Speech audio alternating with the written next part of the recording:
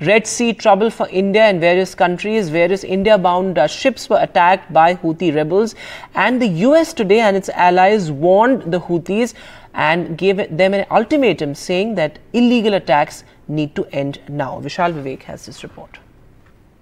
12 nations led by the US have warned Yemen's Houthi rebels of consequences unless they halt attacks on Red Sea shipping vessels.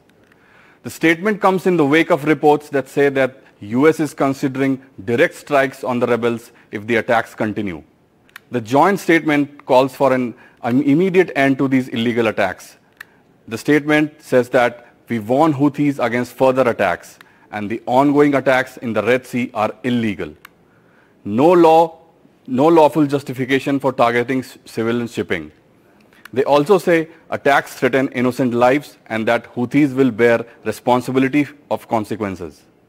However, the Houthi attacks are ongoing and quite frequent.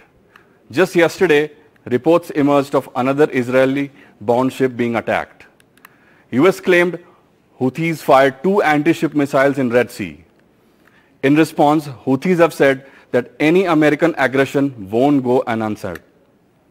The vessels were unharmed and they suffered no damage. So why are the Houthis attacking these ships? They started the attacks right after the Israel-Hamas war began. The Houthis declared support for Hamas and said that they will target any ship traveling to Israel. Houthis claim solidarity with Palestine.